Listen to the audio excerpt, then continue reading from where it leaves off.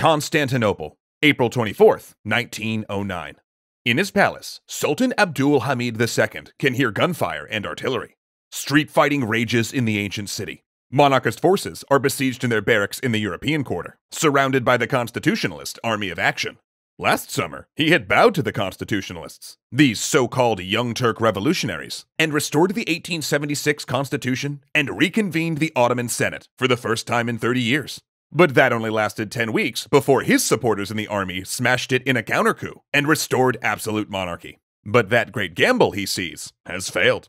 In 3 days, the Young Turks and their army of action will enter the palace. They will convince religious authorities to issue a decree deposing Abdul Hamid and replace him with his brother. Then, it will finally be the Young Turks' chance to stabilize the ailing Ottoman Empire. And at that task, they too will fail.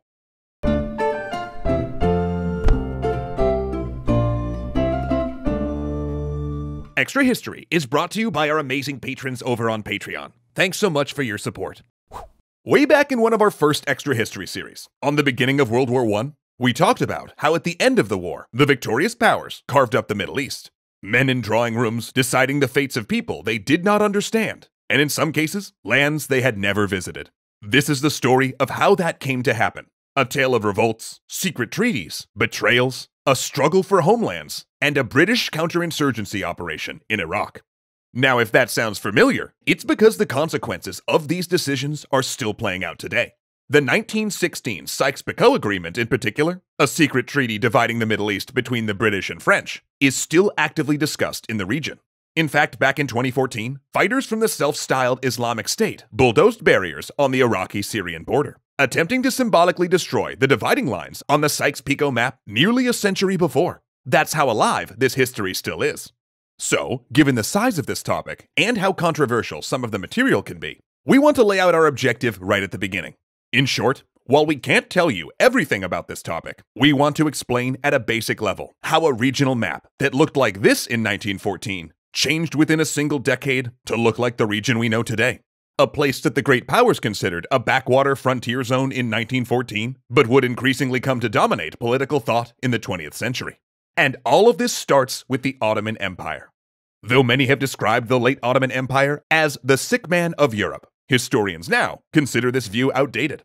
While it is true that the empire declined in the late 19th and early 20th century, its fall was nowhere near as inevitable as many European politicians believed.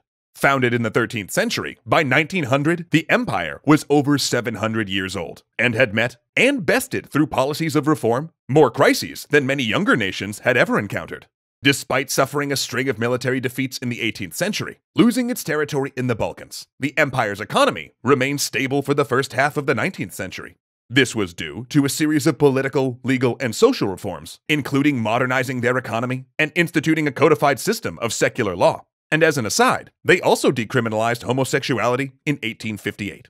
But during the mid-19th century, the empire also came under enormous outside pressure, largely from the emergent threat of Russia, which gobbled up Ottoman territory in Eastern Europe, precipitating a refugee crisis as Muslims fled from the periphery to the empire's center.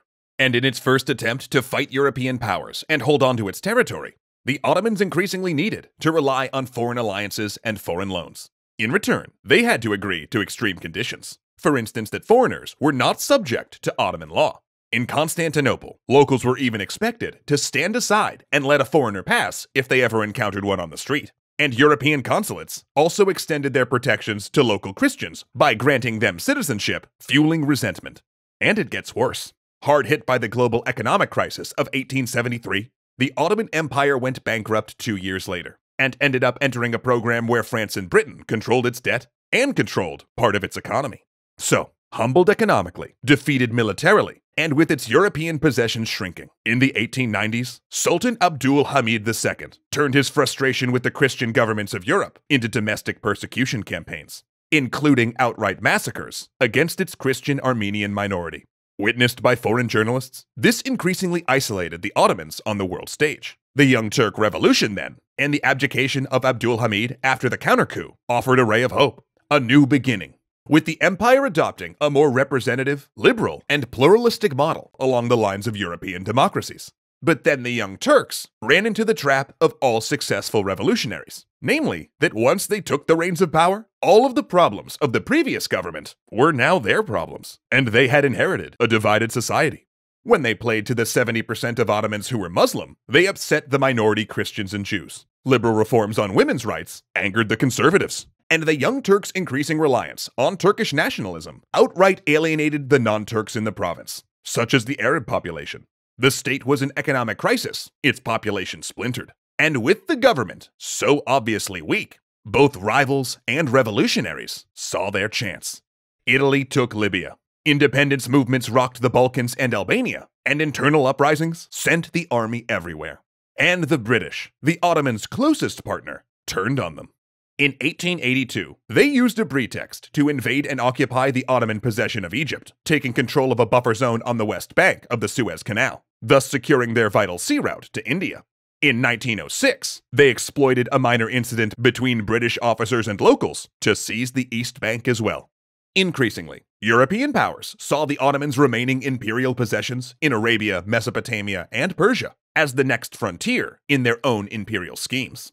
Not only to grab religious sites in the Holy Land, but to secure Christian minorities and seize new ports in the Mediterranean. Russia, in particular, wanted Constantinople and Anatolia, while Britain saw the Middle East as a crucial buffer to guard India from its rivals. And of course, the big, dark, slick elephant in the room was the discovery of large, exploitable oil fields. That meant, with the British Royal Navy switching from coal to oil and other nations following suit, securing a source of crude suddenly became a vital national security interest. On the eve of the First World War, Ottoman territory in the Middle East was crawling with spies and intelligence officers trying to set up their nations to grab territory and land armies once the guns started firing. A group of British agents mapped crucial areas under the cover of an archaeological expedition. Actually, by chance, one of those archaeologists, a teenager named T.E. Lawrence, would end up as a major player in subsequent events. German operatives, using the same cover, attempted to stoke up an insurgency against British rule in Egypt. And American agents of the Standard Oil Company toured the country in disguise as religious tourists, scouting possible sites for drilling. This expectation of gorging themselves on Ottoman territory increasingly gained a name: the Great Loot. And it would begin as soon as the great powers finally broke into war. Meanwhile, internal unrest was growing as well in the Ottoman Middle East. For centuries, one of the better aspects of Ottoman administration was its light rule. As long as a province paid its taxes, acknowledged the supremacy of Constantinople, and showed up if there was a war, they could essentially do as they pleased. This semi-autonomy was a pragmatic, even enlightened way of operating an empire that contained so many different religious and ethnic groups. But as emergency after emergency consumed the Ottoman core, that autonomy turned into open neglect. And then when Constantinople did put its foot down, it was not welcome. The Young Turk government increasingly came into conflict with the powerful Sheriff of Mecca, Hussein bin Ali, a direct descendant of the Prophet Muhammad and a conservative traditionalist who'd been appointed by the deposed Sultan. Hussein disliked the Young Turks' liberalizing social reforms. In addition, he distrusted the government's insistence on building a railway line linking Damascus to Mecca. While this was supposedly to assist the yearly pilgrimage, Hussein and his sons increasingly suspected that the real purpose was to be able to move troops internally should the Arabs ever rebel. And for Hussein and his sons, rebellion would be very much in the cards. For in 1913, the Young Turk Party took direct control in a coup. The following year, the railway reached neighboring Medina, an archduke died in Sarajevo, and the Ottoman Empire joined the Central Powers. Hussein, however, did not. Instead, he made the British an offer: recognize an independent Arab state, and he would lead an Arab revolt. The war and the Great Loot had begun. Legendary thanks to our patrons Ahmed Ziad Turk, Alicia Bramble, Casey Musja, Dominic Valenciana, Gunnar Clovis, Kyle Murgatroyd, El Mamoun Shakawi, and O'Reels1.